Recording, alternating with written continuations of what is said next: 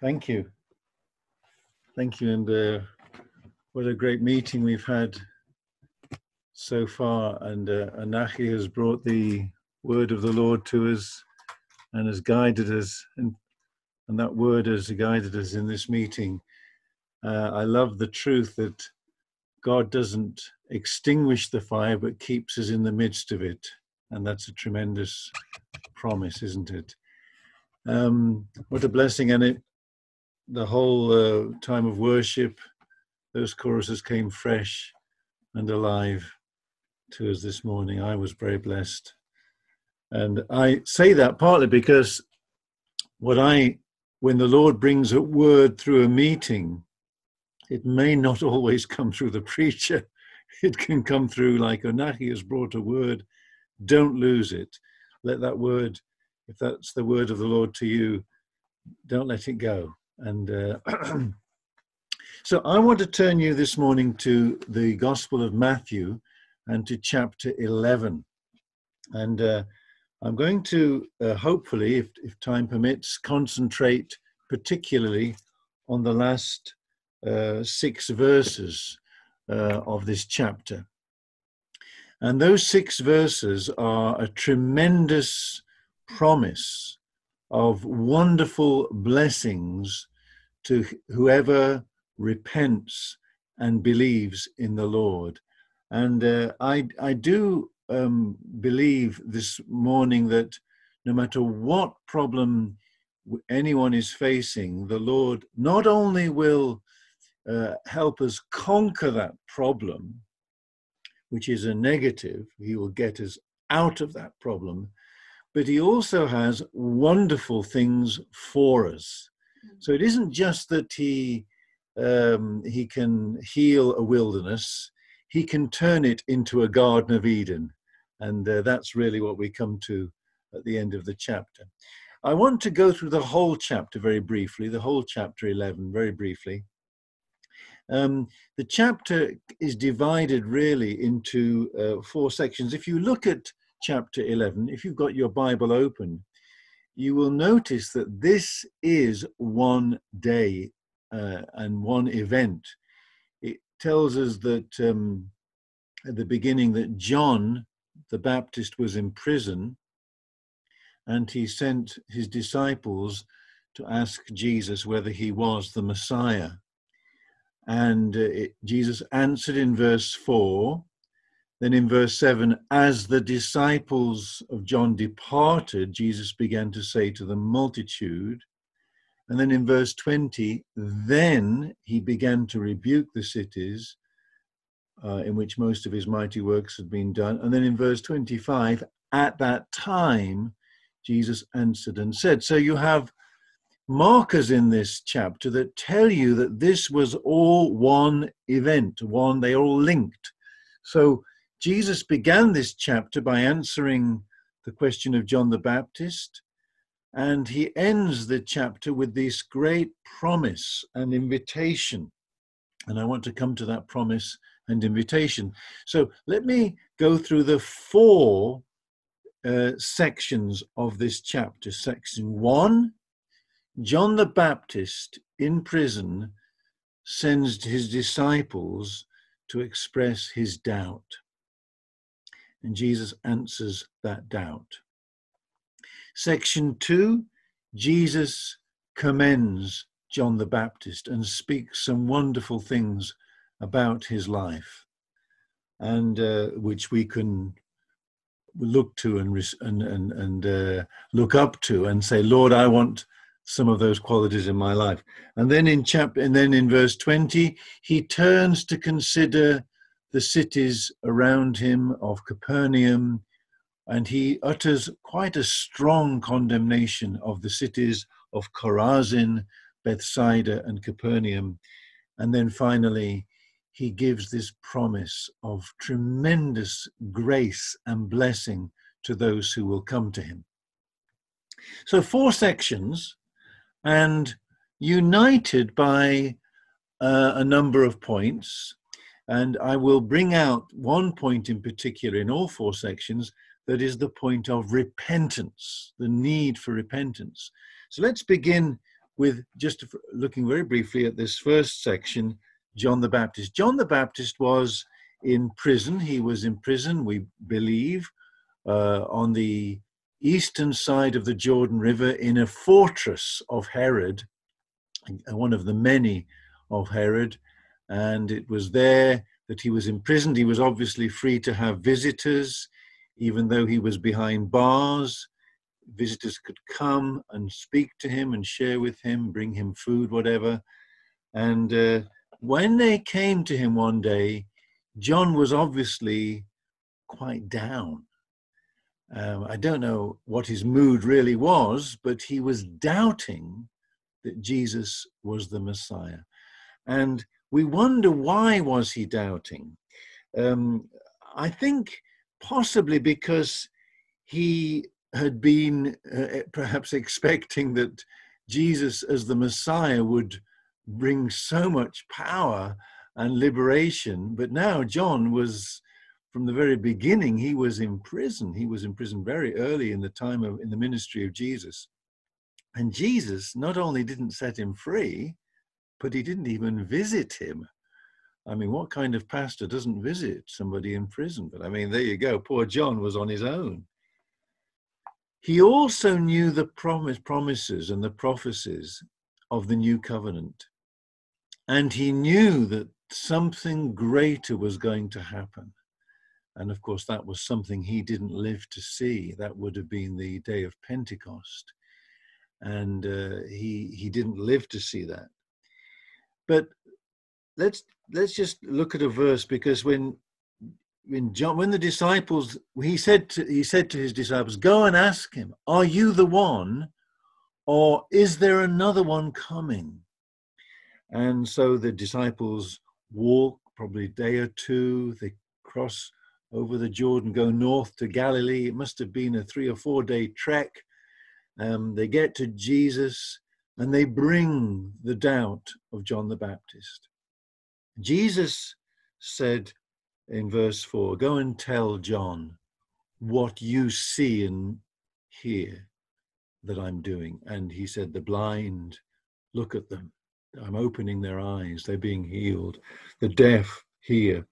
The lepers are cleansed. The lame are walking.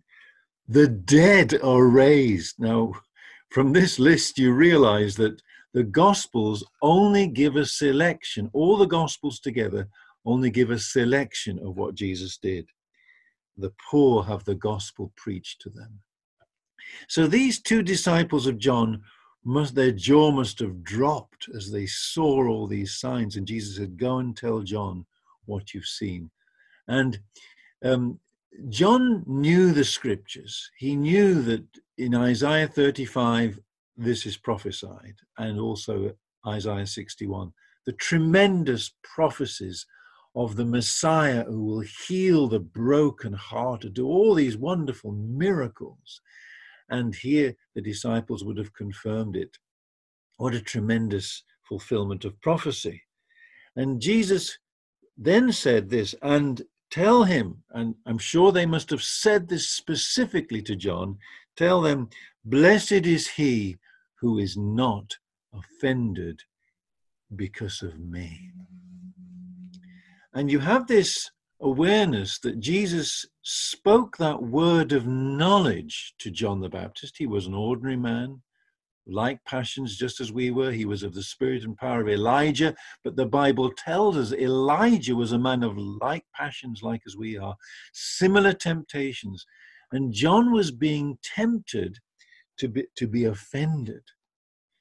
It is easy for Christians to get offended, feeling that God has let them down.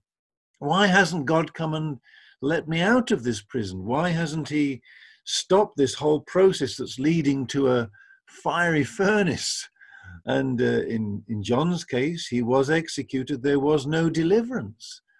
How can God do that? How can God allow these things? And there is this danger of offense. And of course, one of the interesting things is that Jesus Christ is, and this is also in Peter, we had that reading from Peter, but Jesus, it says in 1 Peter that Jesus is a rock of offense. He's an offense. And We all have to admit it. We've all, at some point in our lives, been offended by the gospel as we were coming to Christ. Why? Because the gospel actually tells me my lifestyle isn't right. And that's offensive to some people. It's very hard to, I mean, a lot of people reject the offense and rather say, no, my lifestyle is okay. And you find this spreading that people are justifying their lifestyle and even saying, well, Jesus will forgive this and Jesus is acceptable to Jesus, even though the lifestyle of every human being is offensive to God. That's what God says. We are offensive to God by our life. We have offended God. We have offended His holiness. And God says, you have to change your lifestyle. There are elements about you that have to change. Now, in a sinner's case, that means they must repent to be saved. In John's case, it wasn't that he would have not been saved if he hadn't repented of this offense, but he would not have enjoyed the blessings that God had for him that we'll come to in a moment. You see, there is always going to be an element of rebuke in the gospel. Even if it's spoke as lovingly as possible, we have to repent. We have to change our mind. We have to humble ourselves and ask God for forgiveness and mercy that we may go on. And not only once, but in our walk. Some Christians get offended with God. I've known people who've prayed and they feel God didn't answer their prayers and they got into difficult times and maybe their business or they lost their job and they say, oh God, how did you allow this? And they go into some kind of huff. And sometimes this can last for weeks, even in some people's life for years. It's a terrible affliction because when we're offended, it is our pride. And here John, I'm sure in his tenderness, in his readiness he was reaching out. I love it that John the Baptist was honest and reached out to get an answer, and he got it. And he humbled himself, I'm sure, and he took it and turned to the Lord. Jesus then commends in the next section. He then speaks positively of John the Baptist. He says he's more than a prophet. And when I read this, I want to be a prophet. Now, I'm not saying that I want something great for myself, but the Bible says if anybody wants spiritual gifts, let him seek rather to prophesy. And to be a prophet is a tremendous gift to the church. It's a tremendous blessing forever. I want it for myself. I want it for you. I want all the Lord's people to be prophets. But when I read this, I realize there was a ruggedness about John the Baptist. Jesus said, did you go to hear somebody in soft clothing? No, he had a ruggedness. And I think of what we heard about Daniel in chapter 1 from Josh. There is a self-denial. There is a ruggedness. And if we will go that path, we'll go that route, we will have a message from another world. John the Baptist, living in the wilderness, denying himself, got in tune with the kingdom of God and was prophesying from another world. That's what we need. That's what a prophet is doing. He's not in tune with this world. He's in tune with another world. And his message was of repentance. That was his great message. And it tells us that in verse 12, from the days of John the Baptist until now, the kingdom of heaven suffers violence, and the violent take it by force. And I love this description of the message of John by Jesus. Jesus says this great prophet, he spoke, and the violent, and of course he's not referring to shaking God and pushing your way into the kingdom. No one can push their way into the kingdom.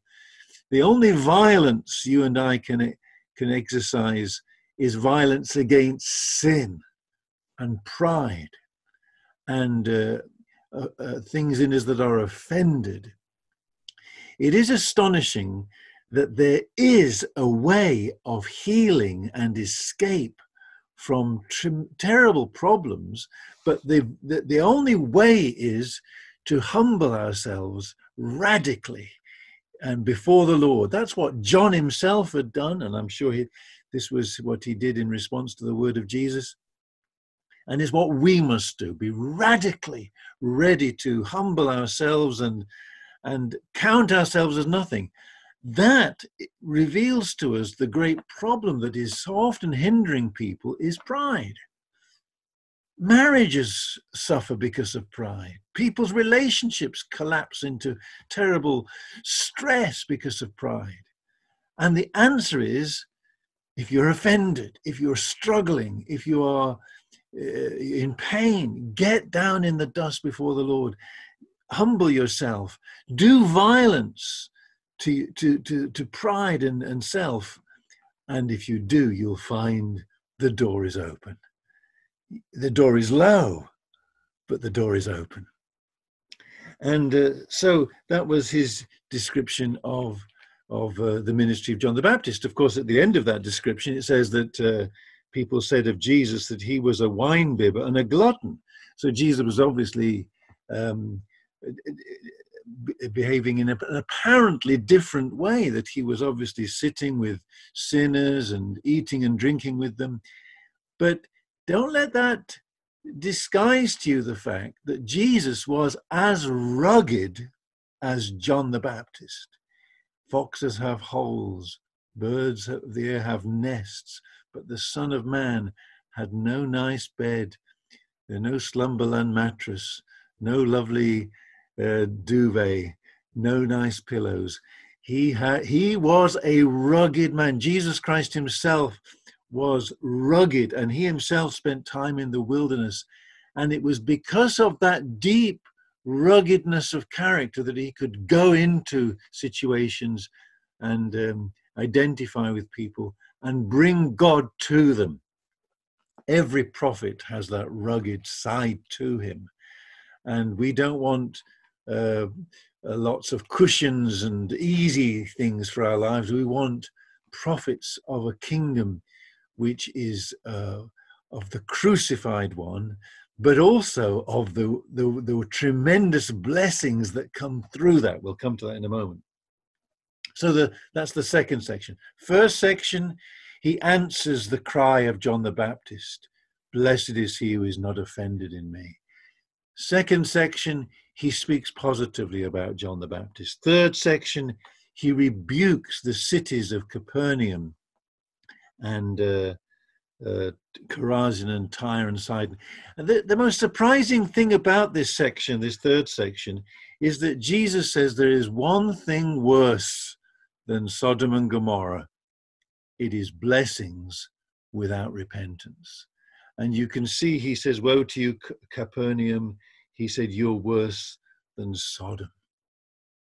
And Sodom had a rebuke.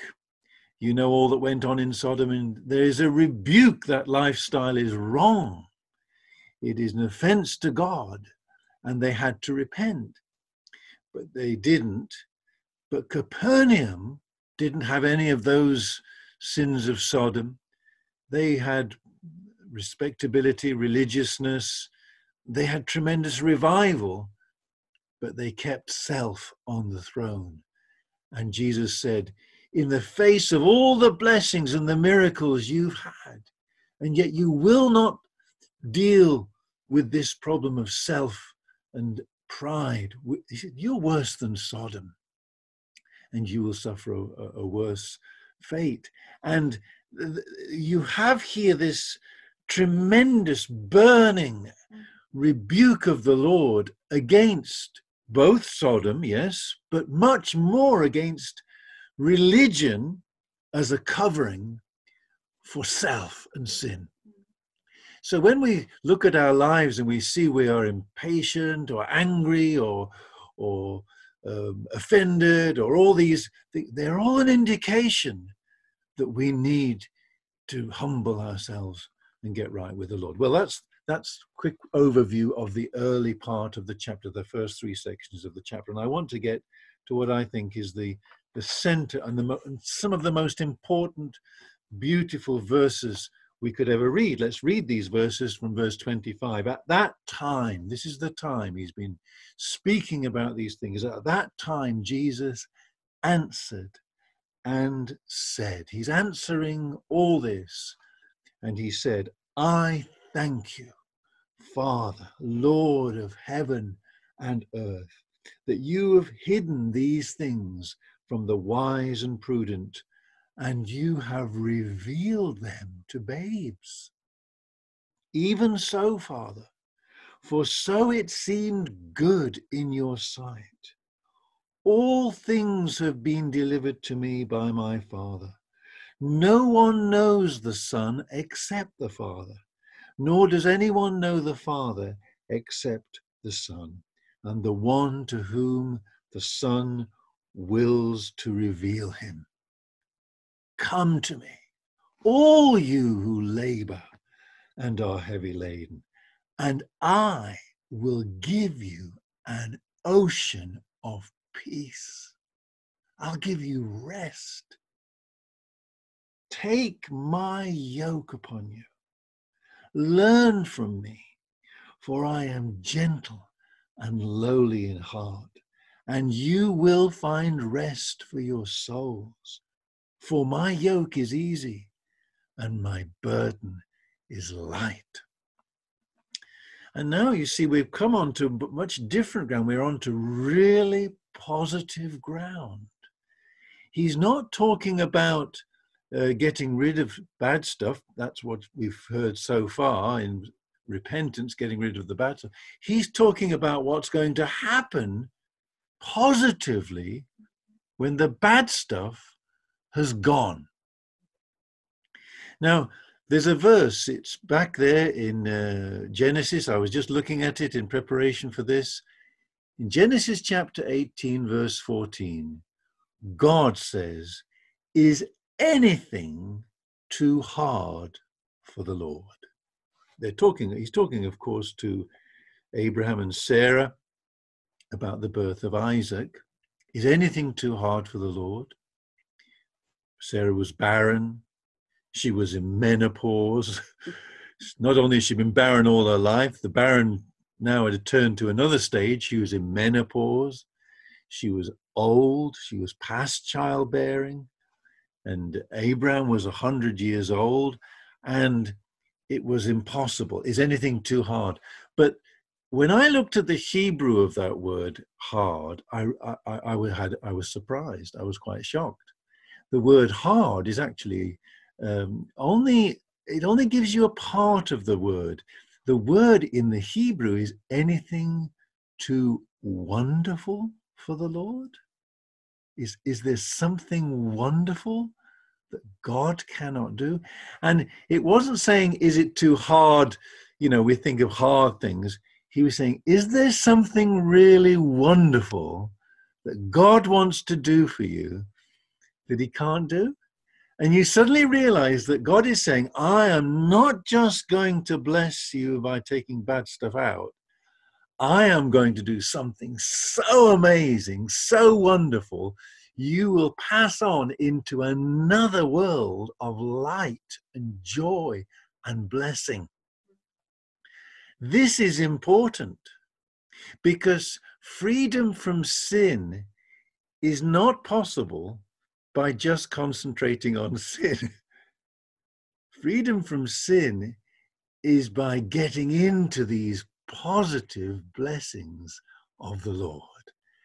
Is anything too wonderful? Now, is it hard for God to break a sin, to change a character, to heal a marriage, to whatever it is, to heal a heart, a wounded spirit? You know, there's nothing too hard for the Lord. Whatever your situation, whatever your problem, whatever your grief, whatever your sin, your misery, your shame, whatever it is, there is nothing too hard for the Lord.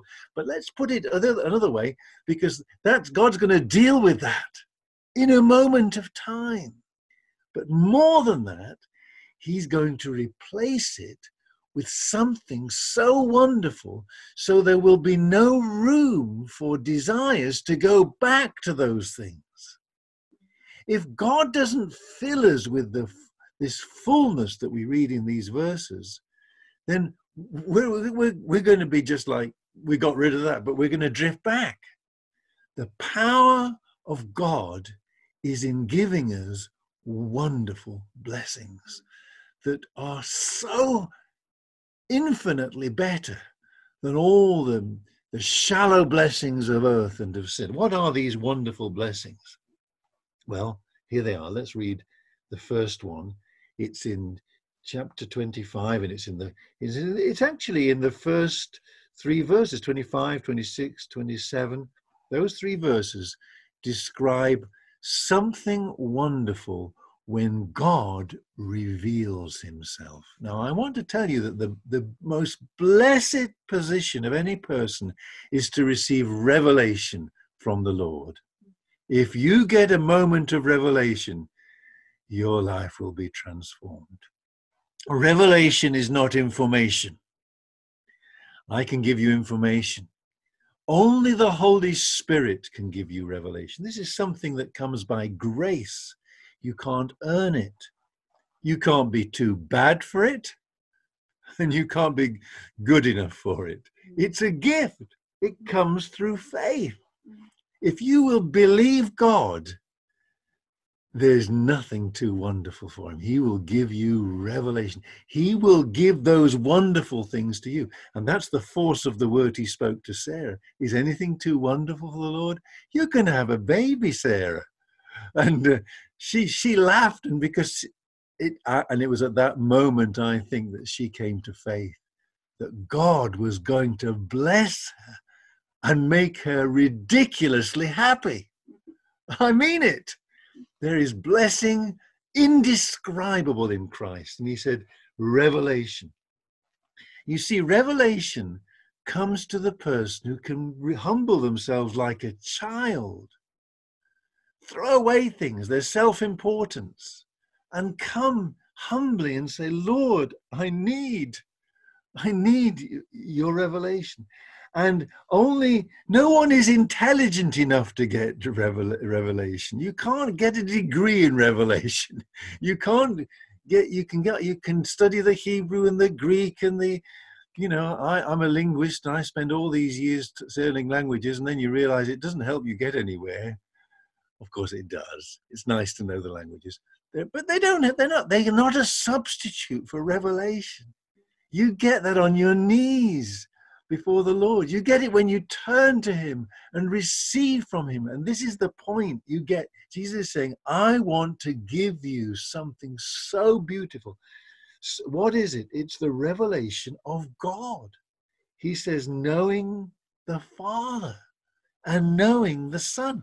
Now, those phrases, knowing the Father and knowing the Son, contain depths of undescribable blessing.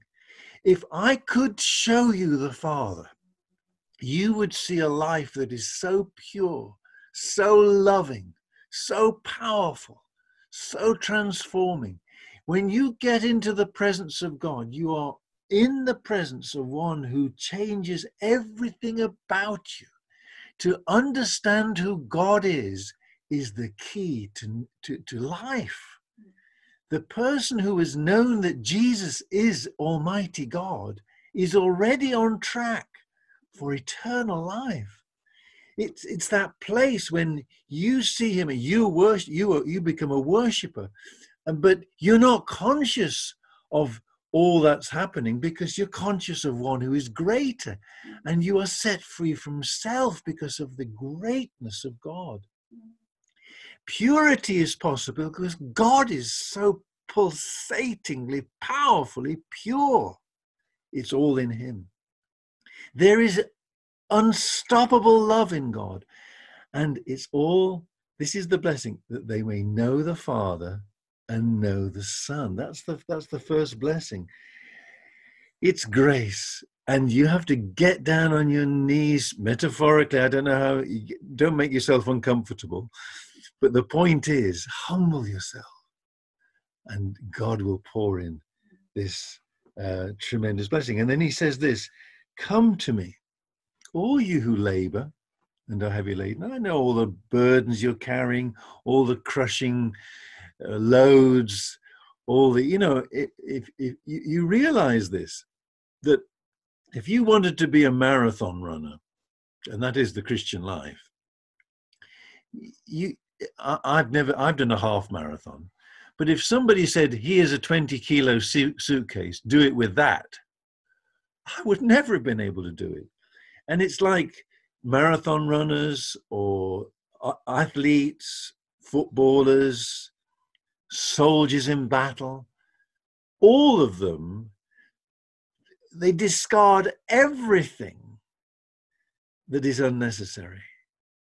You can't do this carrying burdens. And Jesus, come to me, all you who labor and are heavy laden. You've got worries and fears crushing the life out of you.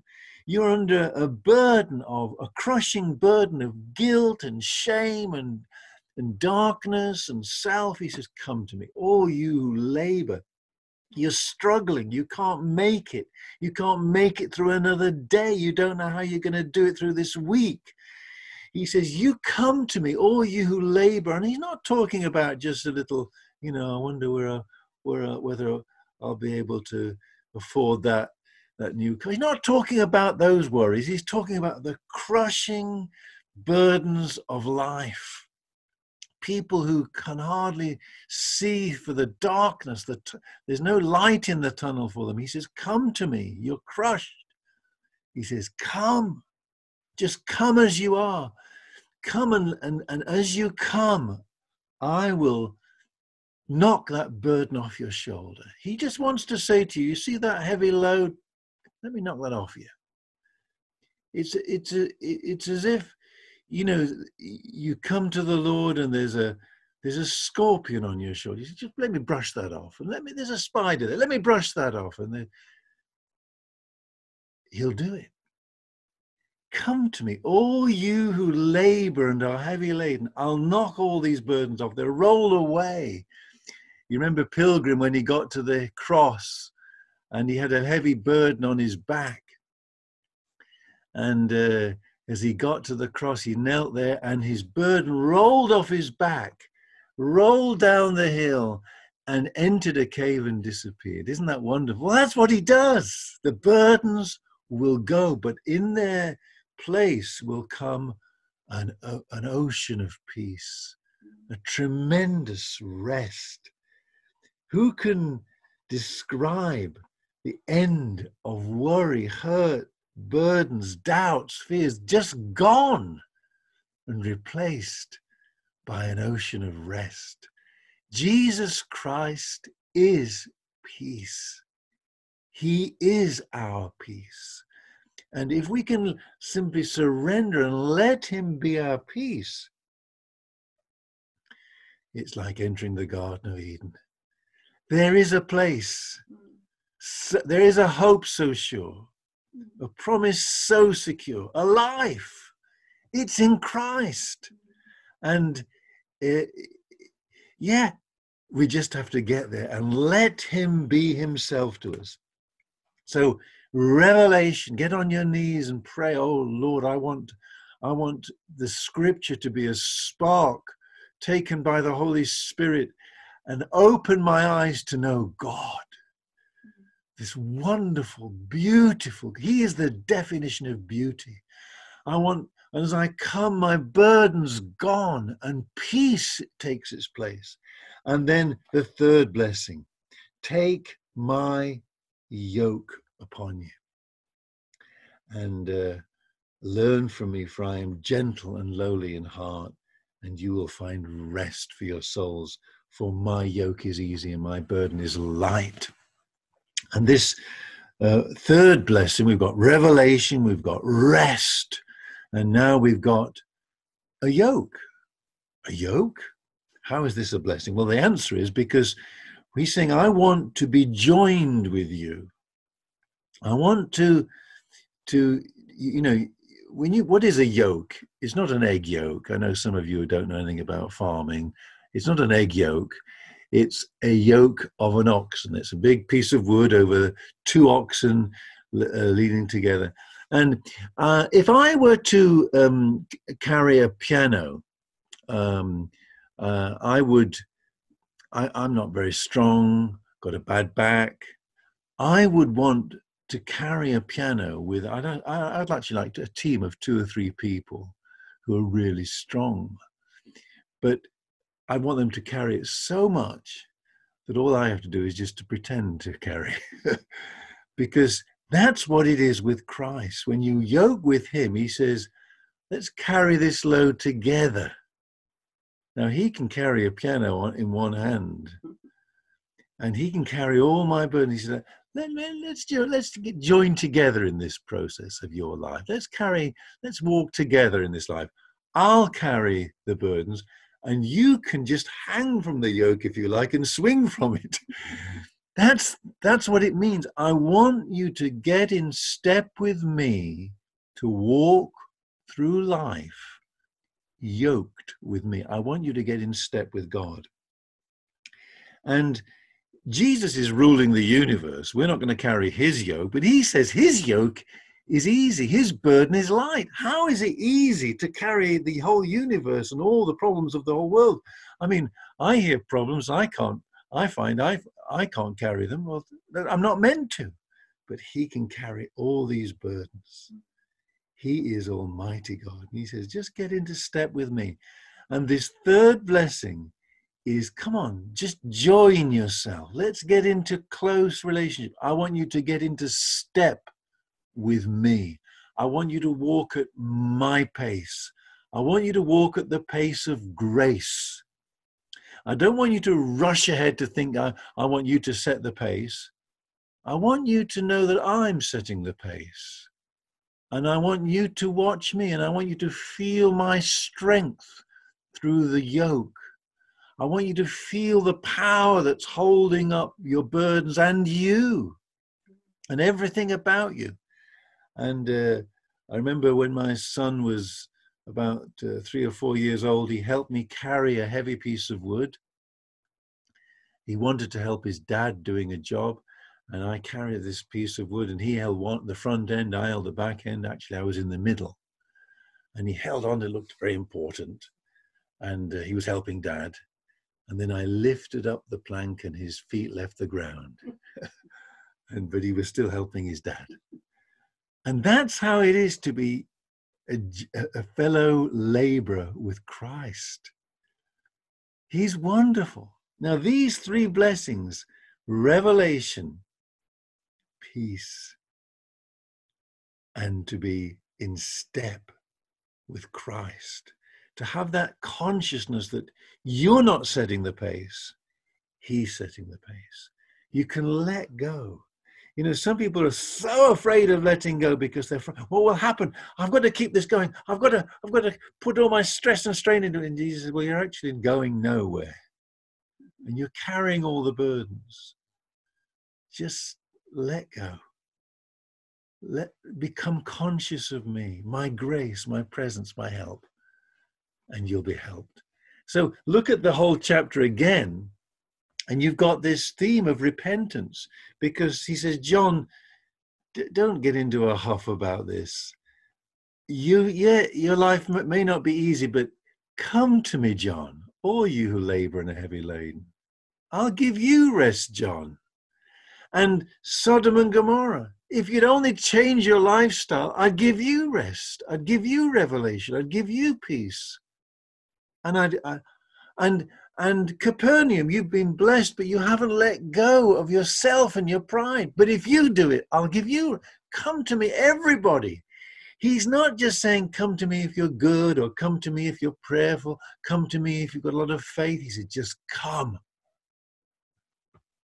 Everybody, come.